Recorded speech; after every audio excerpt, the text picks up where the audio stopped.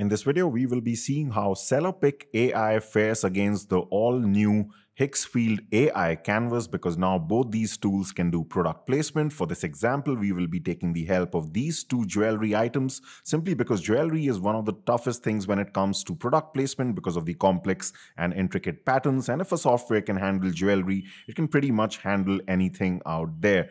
We will be putting these two items onto this particular image, and we'll keep everything the same to judge the results. So the first thing that you'll do is you'll have to go over to SellerPic's website. The links to all the tools as well as the images that you're seeing here are given in the description. Even on the free plan, you will be able to use this 20 times. So once you log in and see this page, you're going to go over to AI model image here on the left.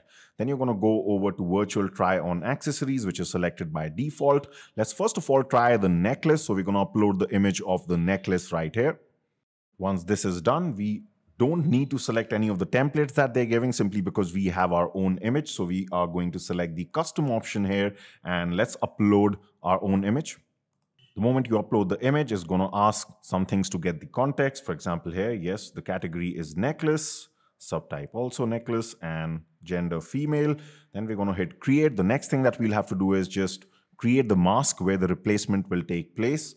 So for this, we can take the brush, and then I can change the brush size accordingly from here. And then let's say just draw a rough mask around this like this. And that's all you need to do.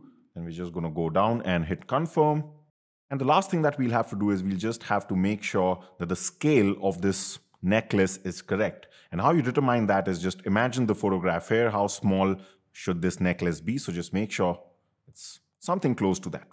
Even though, to be frank, it doesn't make too much of a difference because we already have drawn a mask, so it anyway cannot extend beyond that. But doing this much is also fine. And then it's going to cost you 2 credits. I'm going to hit generate, and let's wait for these results.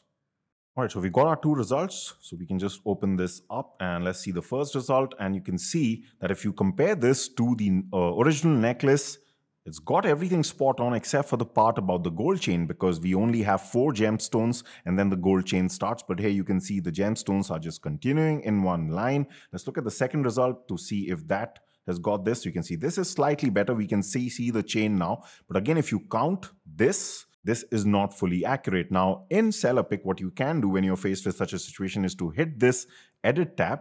And we do have an option to retouch this photo. So I can go here and select image retouch. And then I can just count this 1, 2, 3, 4. So from here onwards, we need the gold chain. We can just brush over it, maybe on this part also, something like this.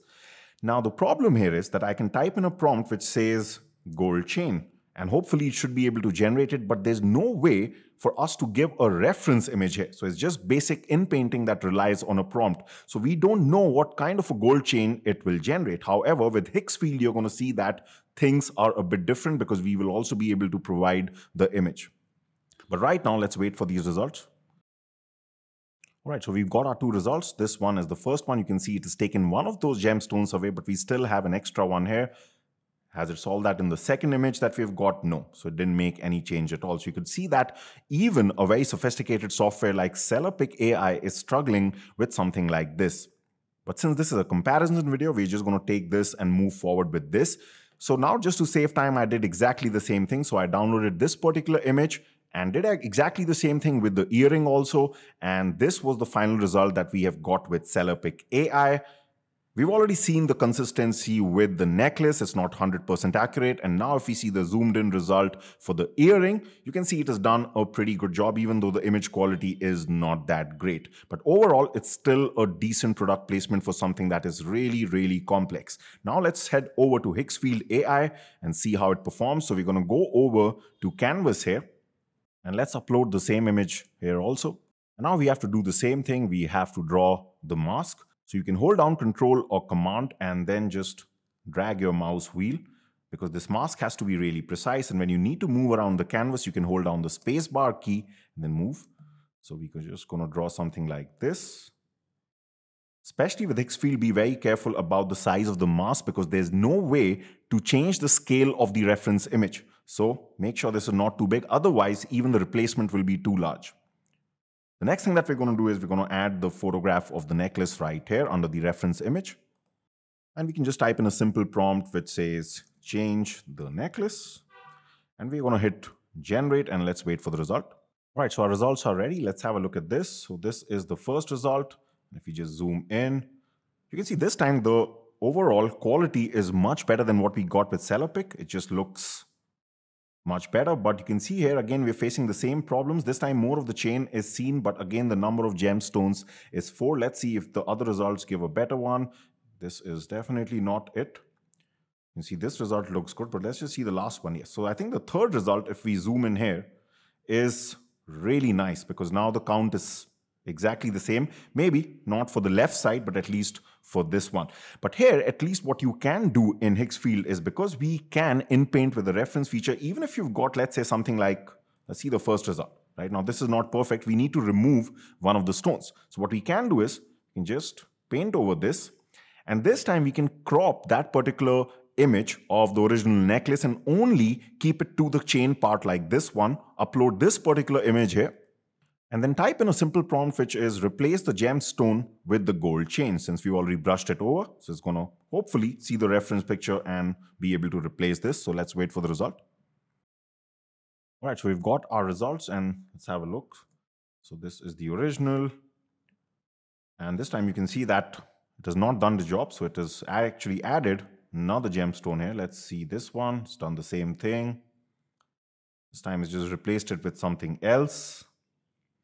Again, here also didn't work. So sometimes when this is the case, you just have to do this a couple of times. And I was ultimately able to achieve the final result, like you can see in front of you. And I had also replaced the earring. So this is the final result that you're seeing with Higgsfield AI. But you can see when it comes to the earring, the job looks really, really poor. And I tried this a couple of times. I was not able to get a better result than this. So at this point, you can see that both the tools are struggling with something or the other. Now, at this point, you can do one thing, which is that you could have taken the result from SellerPic AI and then only worked on the gold chain part by using what we did right here, because now we can in Paint with the reference pic by uploading the picture that we got from SellerPic AI. So that's one option.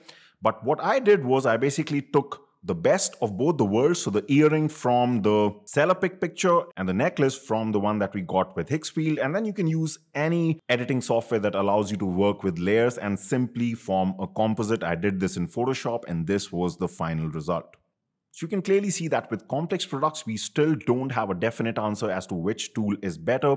Since SellerPic AI costs $29 a month and Higgsfield Canvas costs $9 a month, what I would say is that if you have very simple products, you can definitely go ahead with Higgsfield Canvas, but if not, you would probably have to use a combination of both. Because SellerPic AI definitely maintains more consistency in most of the products out there, as I've shown in a couple of my videos in the past. In case this video helped you out, do give it a like. And if you want to follow along all my experiments in the AI image and video editing world, then make sure you subscribe, and I will see you next time.